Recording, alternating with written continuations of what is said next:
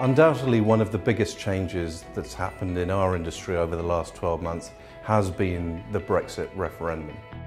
We make everything ourselves in our London workshops, and day after Brexit the price of wood went up 20% straight away the next day. The challenge for us, particularly here in the UK, is the dive on FX that we've suffered since the EU referendum, which effectively means it's more expensive for us to buy the same products we were buying a year ago. We've continued to sustain our pricing over a difficult period of time since Brexit, and there are challenges ahead on that in terms of how we keep ourselves competitive, being a European manufacturer based in mainland Europe. Where it leaves us in terms of position in a world market, it's fairly neutral for us in terms of the effect, but that's assuming we don't suddenly get a situation where we have sort of political and economic meltdown. In that case, obviously, it affects everyone severely. Uncertainty is the biggest thing, the way things are right now. So much is on hold. There's a slight reticence to spend.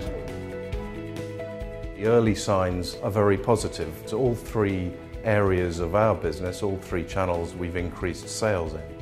I think it's interesting to see how our supply partners are dealing with not only the short-term implications of wildly swinging currencies, but also the decisions, judgments, forecasting that they're doing currently as to what impact Brexit will be having on our marketplace. We've got a lot of opportunities coming our way. We've had Spanish people on the show today, some people from Russia, and they're still keen. So they're not shunning the UK. The one sad thing, worrying thing I've heard is from a few overseas designers who are talking about not being wanted over here, which I think would be catastrophic for this business. If you spoke to any head of interior here, they'd tell you that it's absolutely one of the key things to their business is having different attitudes from different countries and different cultures. The quote we always use is make a decision and make it the right decision, and Brexit decision has been made. Whether it's wrong or right, the fact is it has been made, so let's make the best out of the situation. And if we can do that in the design community, I think we'll really come out stronger for it, because we'll be more agile, more focused and more determined to get things right.